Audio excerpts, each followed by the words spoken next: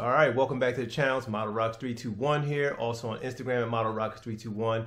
Please go on and hit that like button right now and subscribe to the channel, y'all. If you like Model Rockets, we have something in common. Subscribe to the channel. I bring you all kind of builds, launches, all kind of videos. I promote some products and I show you all kind of stuff when it comes to model rocketry. Mainly mid to low power stuff, but I also do high power. I have some high power rockets and I'm certified level 1. I really don't get to fly that much high power anymore because, you know, club stuff, FAA waivers, all that stuff. But anyway, in today's video, I want to talk about launching and recovering rockets. I saw a video by, was it Kevin's Model? I got it written down here. I won't forget his name. Kevin's Models and More. Be sure to follow his channel. He launches rockets and he has an altimeter. He always gives you a lot of data on his flights. Really cool channel. Check him out. Go subscribe over there also. So he put a video up recently. That's what sparked this video. He lost a Wizard with an altimeter in it, and he found it. It was pretty cool. Like, he lost a rocket. It was maybe a couple months, 3 months, he said. And he went and found it, and it was in good shape, and the altimeter was still in and everything. So that's pretty cool. And I want to talk about launching rockets and losing them. This rocket right here, I launched a while ago. There's a video where I launched this Centauri, and it got lost. It was on the ground. I knew the area that it came down in, but it was lost for a few minutes. I spent a good 15 minutes walking around trying to find it. But I eventually spotted the parachute fluttering on the ground. I walked over and I recovered it. And today I just want to talk about something you can do to, if you lose your rocket in the field, it's on the ground somewhere, you just can't find it and you've exhausted all your efforts and you're going to go ahead and leave. This is something you can leave a little bit more confidently that your rocket could possibly be found by somebody and it can be returned. I thought I covered this subject before. What you do is you attach, it's so simple, you attach your contact information to the rocket. And I'm going to show you a couple ways to do that. I have a diagram drawn here and I'm going to show you one that I made. They're simple to do. I haven't done it for a very long time because my area, you typically will recover it, especially if you have somebody with you. But I have lost them on the ground quite a few times. You think it came down this area, if you turn your head, you'll lose it on the ground. It's totally possible, especially if you have any kind of taller brush or grass, or if there's even little like hills and inclines, it can tuck between one of them and you can misjudge how far you thought it went and you can lose a rocket. So it has happened to me quite a few times. You watch my videos, go check some of my videos, especially subscribe to the channel. Subscribe right now if you haven't subscribed yet. And hit the thumb up and ring the bell notification so you'll see my new videos. Anyway, yeah, you can lose rockets in the field. It's totally possible. I have a nose cone that's still lost out there, which may never be found. I lost a new Estes Astro Cam. It came off of a rocket. Totally my fault.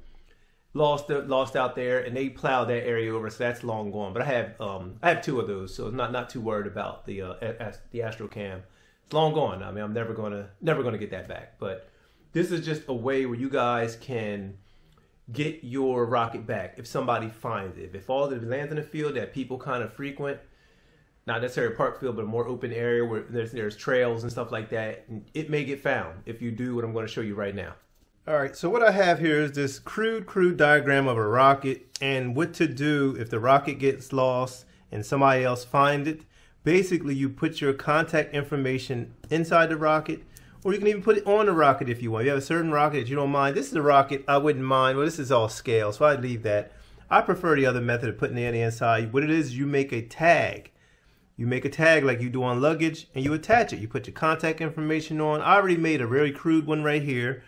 They're simple to make. Don't take too much time. Easy. I made this in under 5 minutes. It's a piece of paper, and I just wrote on it, it found contact, say Bob at 1, 2, 3, 4, 5, 6, 7, 8, or whatever. And I put this and I tied a piece of string on there, and you'll attach this to where the nose cone goes. You just attach it. You can roll it up and tuck it next to the parachute. Just have it in the rocket. So when everything comes down, and if you can't find the rocket, somebody else comes along and they're a decent person, and they say, "Hey, I found, oh, this is a model rocket somebody lost," and you can put something on the other side also. Put something on the other side also. But what I did, this is a plain piece of paper. I just wrote the information. And I kind of laminated it with some regular tape. I used like some shipping tape. It's right here, as a matter of fact. Yep, right here. Easy to make. I fold it over and I cut that little hole with some scissors.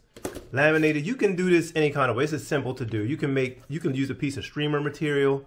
You can use anything. I've tried everything. It all works. You can't go wrong doing this. But it's a method that will get your rocket back to you instead of you know, leaving the field and then you don't have it. So, you know, this will give you a little more like, hey, I didn't find it, but maybe somebody will come along and find it. There's other way you can put it on the rocket, as I showed you that, but you make a simple tag like that, attach it to the rocket, attach it to the section where the parachute go, and you are doing good, because it's a little more peace of mind instead of just walking off. Because if you walk it off, just leave your rocket out there and nobody, without a name on it, it's gone forever, you know, pretty much, unless you come back and you find it another day and it may be more damage, and maybe rain may have happened, or if it's wintertime, snow may have happened. But this is just a quick tip, something for you guys to do to make this tag easy to do. Use anything you want. You can do this many different ways. There's you can be creative with this. There's no right or wrong way to do it. And I just wanted to share that with you guys today after seeing Kevin's models video. Inspired me to do this because he lost his wizard, but luckily enough, he was able to find his wizard, which is pretty cool. So that's the video for today, guys. Some Model Rockets 321. I bring you all kinds of tips, tricks, model rockets. As you can see, I did some weathering on this rocket. I'll show you that on one of my videos. Just go check the archives. You'll see some build tip videos. And that is it for today, guys. Be sure to subscribe and check the links below. Also follow Kevin's models, Model Rockets 321. And we are out. Make yourself a tag, guys. Make a tag. Be sure to visit the Model Rockets 321 Space Shop for logo tees, mugs, and other space-related merchandise.